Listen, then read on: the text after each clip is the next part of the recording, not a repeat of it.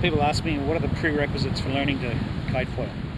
Well, one is you have to be a kite master. You have to be able to fly the kite in all conditions without looking at the kite.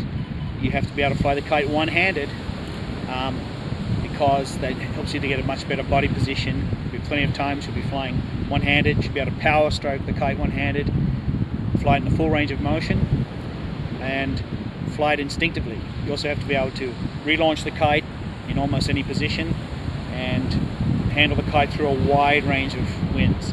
So be able to fly the kite when you're really overpowered, fly the kite when you're really underpowered.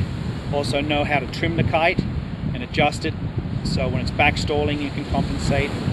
You're doing all those things. I personally think it's also helpful if you know how to do down loops, basic kite loops. So if you're running out of power in super light wind, you can down loop the kite for extra power.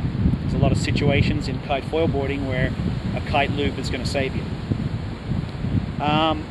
Also, we started getting requests from people who want to learn on a foil board as their first kite board.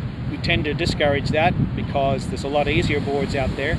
Kite foil board is very demanding and requires a lot of concentration and you need a lot of technique to use. So we recommend starting out on a twin tip board. It's a no-brainer. It goes both ways. You don't have to switch your feet around. So that's the best board to start out on. So maybe someone who's done 1 year on a twin tip. Then we say, if you want to do a kite foil board, it's basically a directional board. You do have to change your feet. You do have to turn it one side to the other. So we recommend getting on a directional board. Learning on a directional board is a great preparation for the kite foil board. Finally, we recommend getting onto a kite foil board. And once you start going on a kite foil board, don't go back on any other board.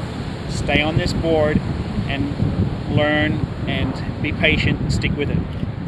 If the first time it starts to get tough on the kite foil board, you run back to your easy board that you know how to use, you know it's an easy way out.